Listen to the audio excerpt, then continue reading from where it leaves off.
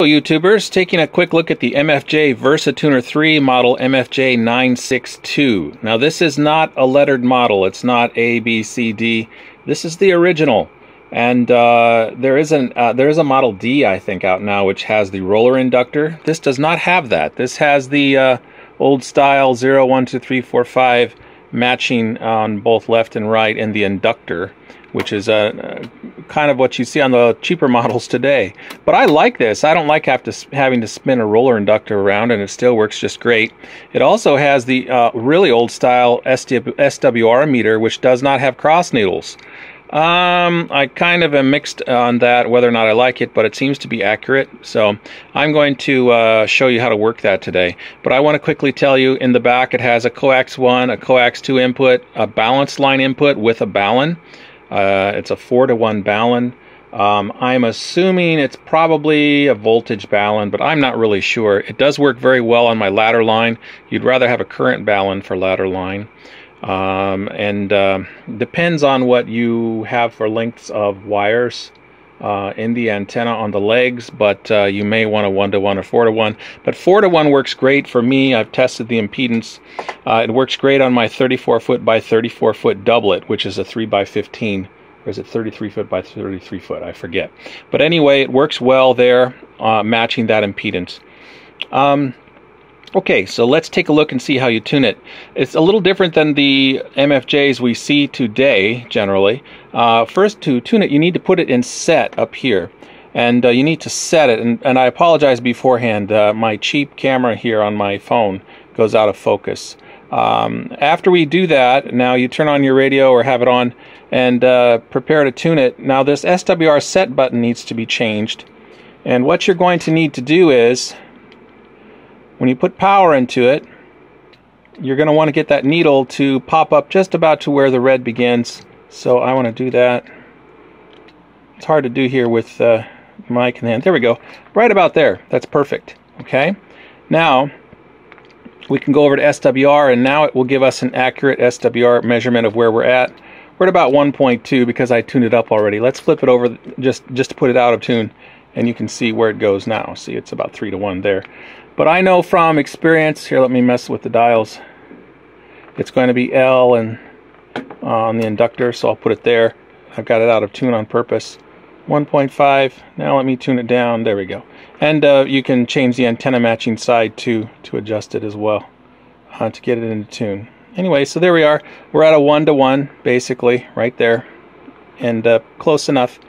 And then you can check your reflected power by choosing the reflected side. And if I were off tune a little bit and I click the reflected power, it gives me my reflected watts up here. And we're at the 200 watt mode, so we're looking at the bottom of the dial there. So it's reflected probably about 7 watts or something like that.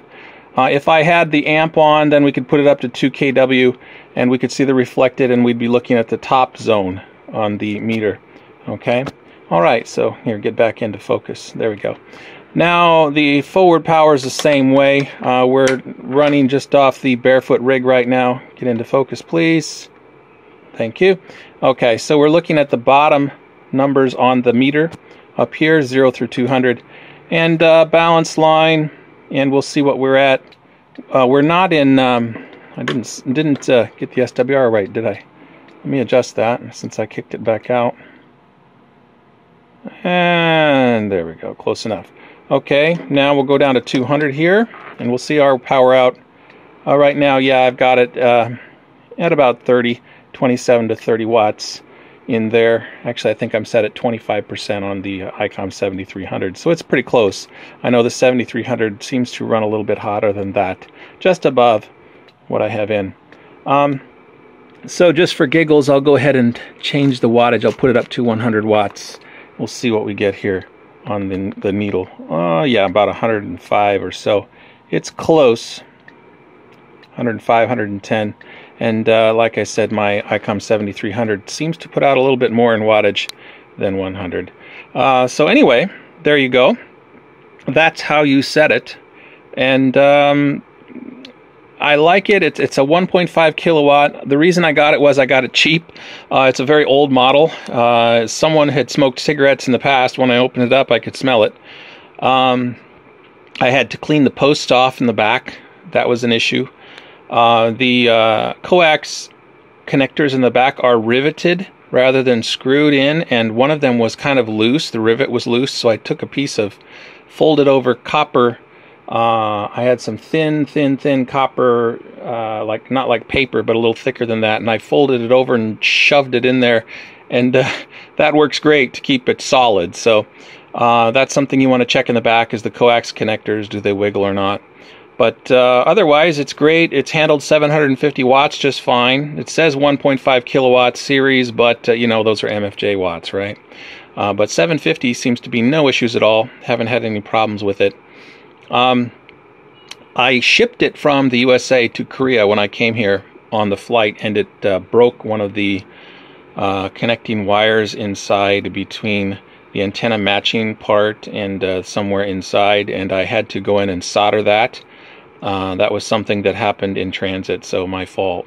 But anyway, it's been a good tuner for what it was. I think I paid $130 for it, used off of QRZ.